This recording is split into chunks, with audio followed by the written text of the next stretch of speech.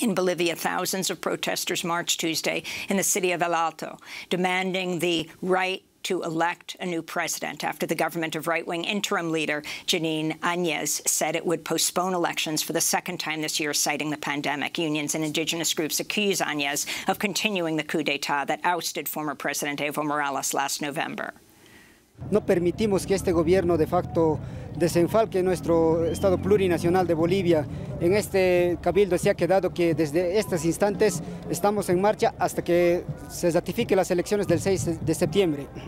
Following the coup, Bolivia has experienced one of its deadliest and most repressive periods in decades as the government carries out summary executions and arbitrary detentions. This, according to a new report by Harvard's International Human Rights Clinic and the University Network for Human Rights.